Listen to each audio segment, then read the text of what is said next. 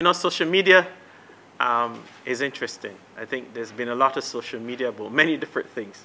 But I think when it affects you or you feel personally affected by it, it's a challenge. I know there's been some social media going around about lack of sheets and people having to purchase sheets. And I'm going to bring it up because, like I tell you before, I transparent. There's nothing to hide, right? And sheets, and to be honest, we don't have a challenge with that. What I would say is around that period, just to bring that to very, very clear, around the time that a few patients were admitted, this was at the same time, you remember, right, when the hospital had a challenge with 2 laundry members being positive, and all of the laundry staff, by common sense, you have to pull them. You can't let people continue to work when they could possibly have COVID, right? So they were pulled from the facilities. And there was a delay on that day in getting laundry. But client relations, who was sitting next to me, dealt with that, and dealt with that particular incident and talking to the patients who were on the ground and talking to specific persons of interest who may have even posted this. And it was handled. So within about an hour or two, laundry was here. The laundry team for the hospital was down. I hate to give timings, but it was around that time, and they did receive. I think in that particular situation, the individual chose to purchase sheets for their beds. That was their choice. It wasn't that they were not available. I think it would be hard for you to walk around the facility and ask any person if they don't get their bed in, and they will tell you they do. So things like that is hurtful to the laundry staff. They put in a huge effort on the facility. It's not easy.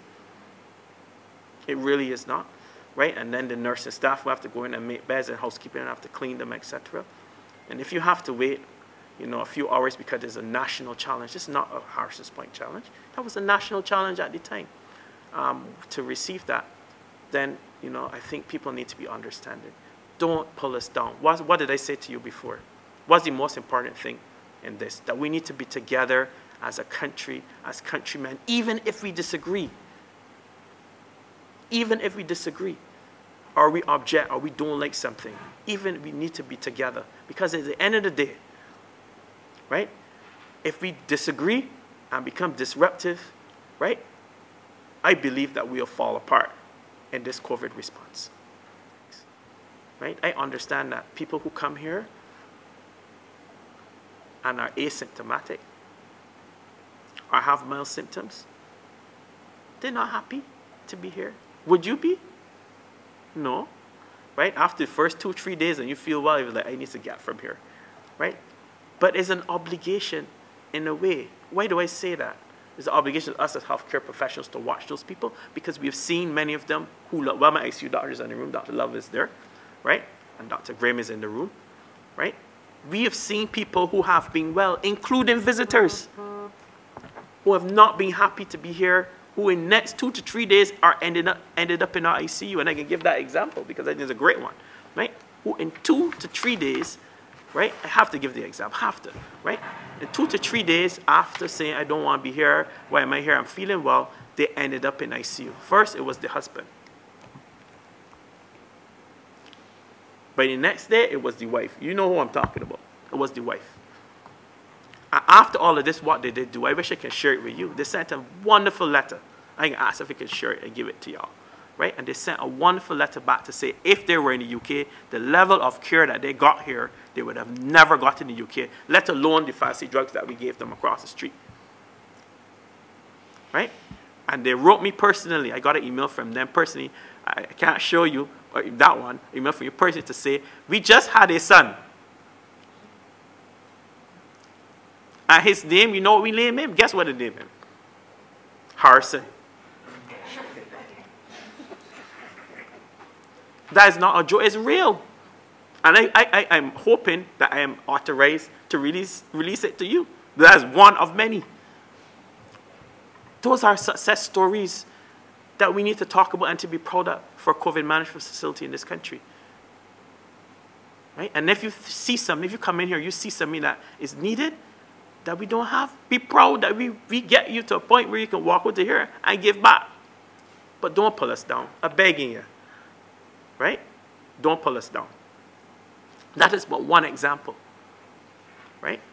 I could give you another one, but I don't want to talk too much. But that one, I think, was, for me, one of the better of the stories. But there are so many that you won't believe. We have had, and I'd love to share this in here, but we've had people in here of many different walks in life. We had movie stars in here, but you wouldn't know.